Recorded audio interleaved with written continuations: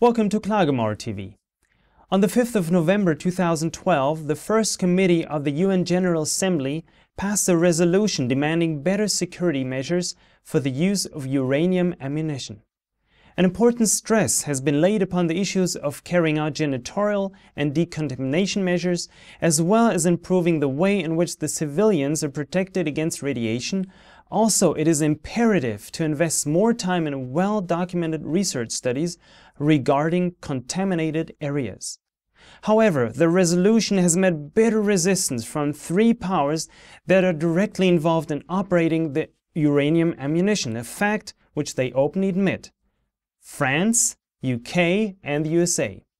As per usual, Israel joined these nations by refusing the UN radiation resolution and thus being a fourth opponent.